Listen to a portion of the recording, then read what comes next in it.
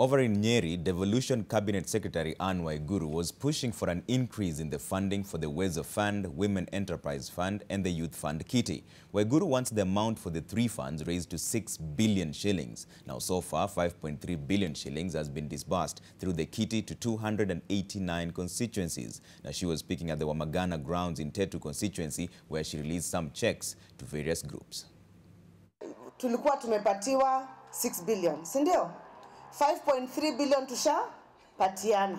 Sasa badala ya kamati zishinde hapo zikikaa tu zikihesabu zile, na kuna wengi ambao hawajapata pesa, kama bunge ingetuongezea another 6 billion ili tuweze kuendelea mbele. Na mkiona mbunge wenu pia mumhimize hivyo, kwa sababu hao ndio wenye kutupatia pesa.